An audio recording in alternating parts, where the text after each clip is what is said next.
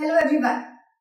This is our fifth video from the series of Introduction to the Basic Measuring Instruments, and I hope you're loving the series and you're having fun with science. I know we all are stuck in our homes due to this COVID-19 situation. I also had to move places and hence you will see all this setup has changed. But I think we should not stop due to all this and we should keep going and keep having fun in science. So as I told you in the last video, in this video we are going to continue with the clocks. So what all we had covered? We had covered the sundial, the sand clocks, the water clocks, and then we had also seen the clocks with the candles and the rope knots, etc. So now we are going to see the clocks which evolve in the future centuries.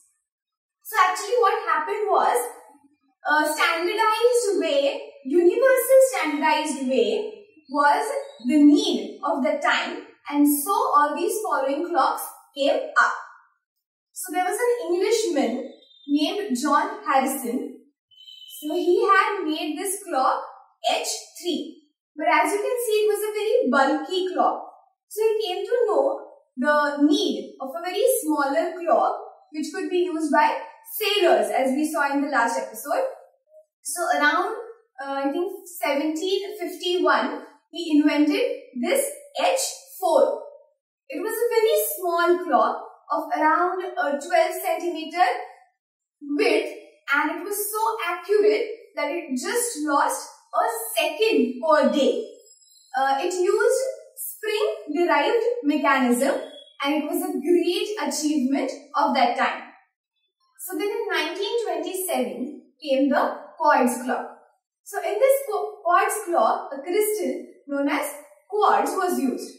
So are you wondering how a clock can be driven by a crystal? Yes.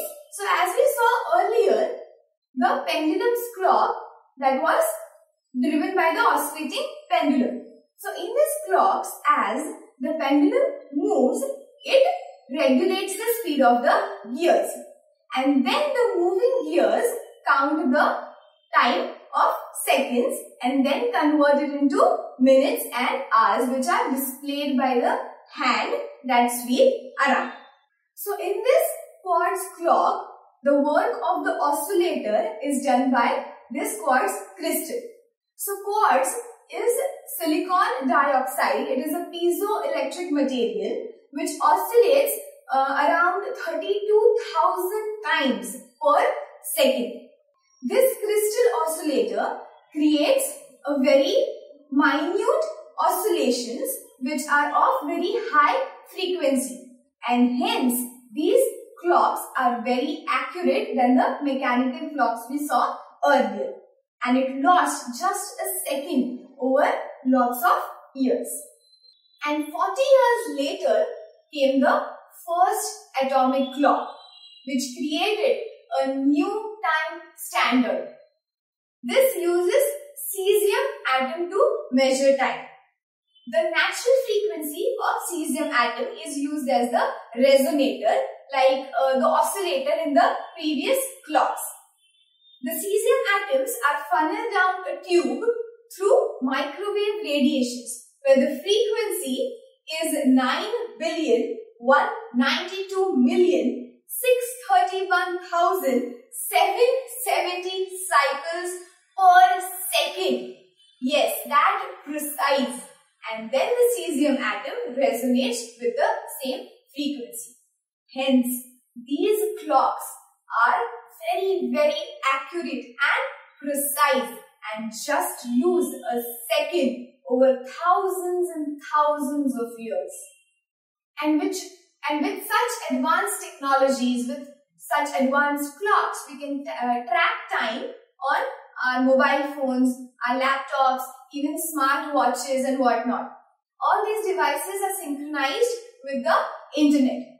Then why do we have slightly difference in time in different devices? This is because all these devices use different versions of atomic clocks, but which are very precise. So I hope you have loved the journey of these clocks and how they evolved from the last video. So the activity that we are going to talk about today is a very interesting activity which is also a little bit based on the last video. So if some of you have missed the last video, you can go back and check out the last video in which we talked about the ancient clocks. So what you need to do is just see the timing and write it down of the sunrise and sunset from your house. Or you can also Google it up on internet, the exact timings of sunrise and sunset at your place, okay, where you live. Now calculate the duration between sunrise and sunset. That gives you the day duration, the time of the day. Now also calculate the duration of time by the followed night. Now tell me if the duration of time of the day is equal to the duration of the time of the night, and let me know in the comments below. Now you can also do one more activity. Just go and Google out the day from the year which has the same duration of time of the day and the night, and let me know in the comments below.